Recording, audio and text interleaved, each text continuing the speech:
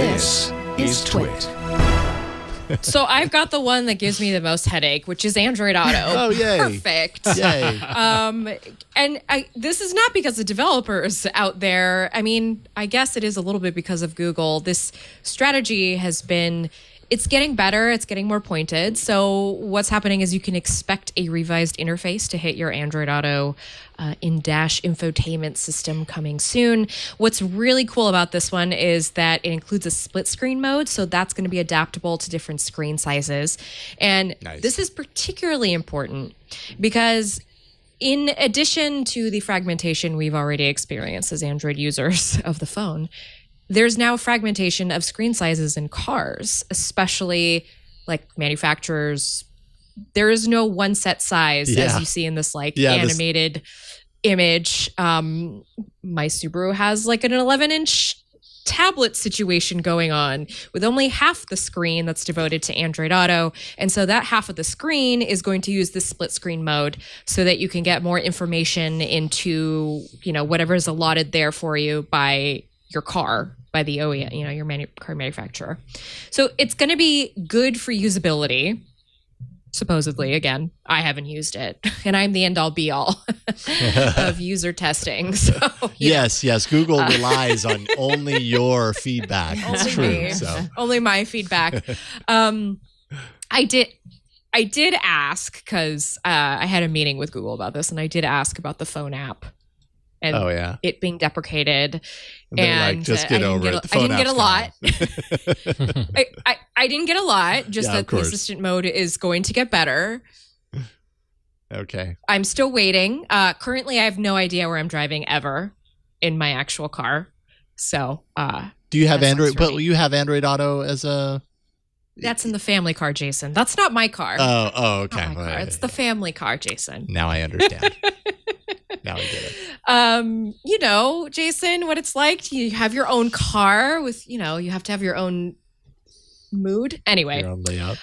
more assistant integration coming to Android Auto, which is always good. We're talking about things like paying wirelessly for parking, and that's just going to become more commonplace in the next couple of years. The infrastructure for that is really small right now, but it's happening, especially in major metro areas. Also, another big thing was there's more video streaming coming. So Epix and Tubi, which are both free streaming services. Yeah. Mm-hmm.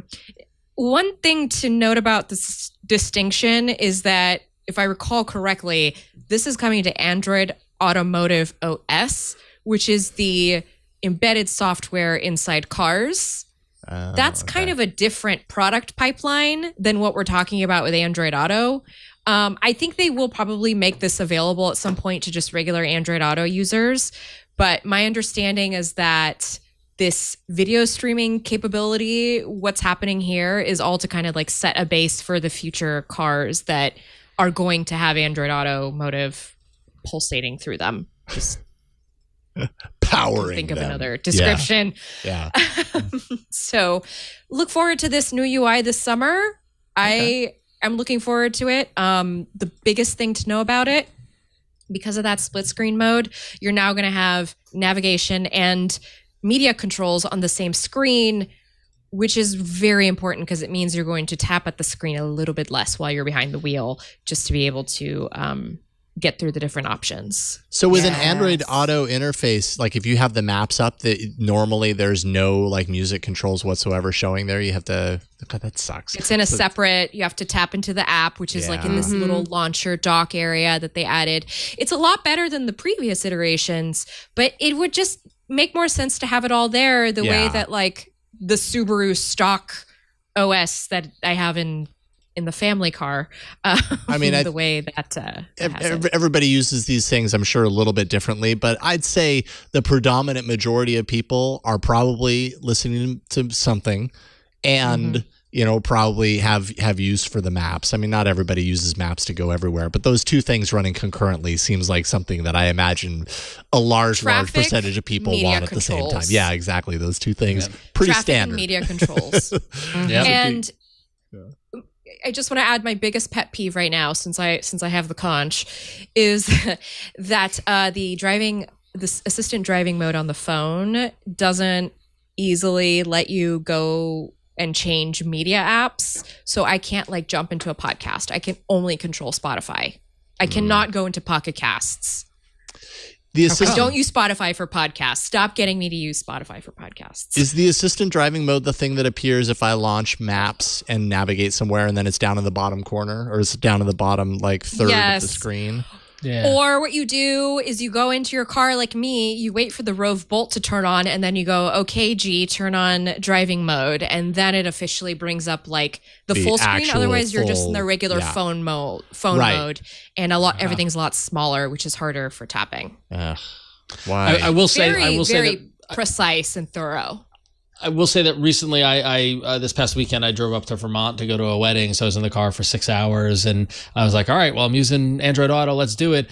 And because I'm plugging in via USB cable, I forgot to bring my AA wireless, but it would have killed my battery. But because I'm on a Subaru where the head unit allows you to choose Android Auto as an app, switching between the radio and the maps and Android Auto was just a nightmare. Like having to like leave Android Auto to go to Sirius XM, change the station, then go back to. Oh my god! I get so angry every time This is why I don't drive. I don't like driving the Subaru, even though it has Android Auto in it, because it's just like. Because it's a bolt-on, like it's not totally integrated. When we switched over to listening to Pocket Cast, it was fine because it was all, if you're contained in the Android Auto experience, then that's fine. But so when you have to go out of it, it'd be a lot cooler if there's a way to bridge to control the car's radio system from Android Auto. If there was a way to go out, I don't know. So like a common language that I don't know, but going back to the stuff that they announced at I/O, I was fascinated by that video of like the display in the car that changes shape. That's pretty cool. I want that. It just magically turns from landscape to portrait. Narrow. Sign me up for that Coming to BMWs in 2027. What display do you want? Because this display can be all of them. Yeah, exactly. Just press it's a rollable in every direction. Yeah. But it really is like, it really does speak though to this strategy they're doing with Android Auto is very similar to what they were doing with Android on phones. Just with regards to like so many different screen sizes now. Some OEMs want to have it like Subaru, it works on top of their OS. Others like Volvo, I think, has it fully integrated in the car. Like just when you turn the car on, it's made of Android. So this future is a little weird, and I really am concerned about it. But I've said it before and many times again about why. So it keeps getting just a little bit better each time, just a little bit better.